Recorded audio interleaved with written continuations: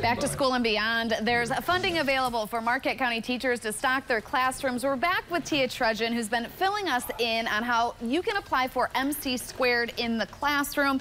Tia, keep us going. Show us what we need to know. Yeah, absolutely. So it's a really simple application on a Google form that you can find on the homepage of MarquetteCountyCares.com. And I mean, looking at the size of this application, it'll take you just a couple of minutes to fill out. But anyway, I am back with Ashley Gleason. Ashley, is there a monetary limit that teachers can request for this funding? So there is no monetary limit. We purposely leave it open-ended to make sure that we're removing as many barriers as possible to get this classroom funding to our educators.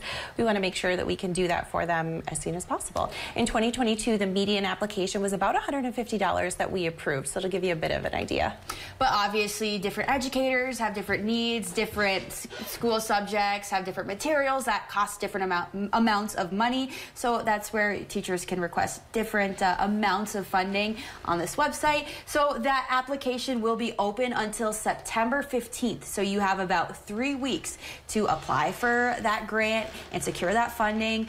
Ashley, how can somebody get involved in the Marquette County Cares Coalition if they're interested? Yeah, Tia, I'm so glad you asked. The Marquette County Cares Coalition is a true community coalition, so we encourage anybody from all walks of life to join us and hang out with us. We've got a lot of amazing intentional partnerships in the community, so it doesn't matter if you're an educator, a prevention specialist, or just a community member, a stay-at-home mom, we want you on the coalition to help us. Awesome. Anything else about MC2 in the classroom you'd like to share? Just that we're excited. We're happy to be able to provide this for our educators and really foster an engaging classroom. Yeah, if you're an educator, I recommend you take advantage of this opportunity and make a difference in your classroom, make it a little prettier, or just have those classroom supplies that all students need. I will share a link to apply on our website, uppermichigansource.com, to make it ultra easy for you. But that's all I have here, and it's back to you ladies in the studio. All right, again, that website is MarquetteCountyCares.com, a great initiative. Hopefully this prompts a lot of teachers to get on there and apply. Thanks for all the wonderful information this morning, Tia.